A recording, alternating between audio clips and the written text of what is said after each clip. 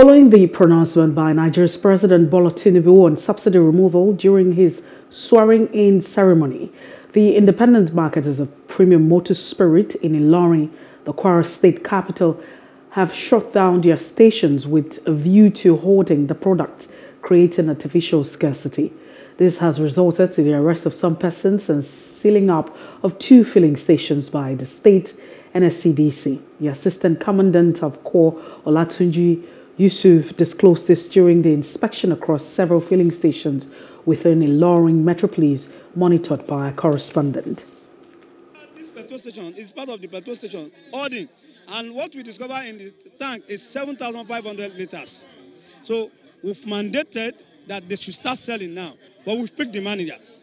NSCDC, we are going to prosecute the manager with Miscellaneous Arms and Petroleum Act for hoarding fuel, which is a very serious offense.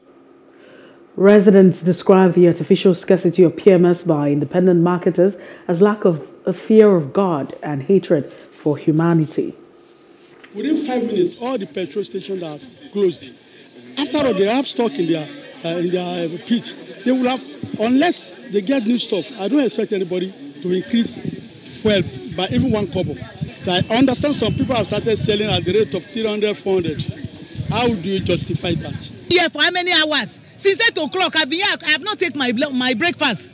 Even lunch, I have not taken lunch, and I've been here since.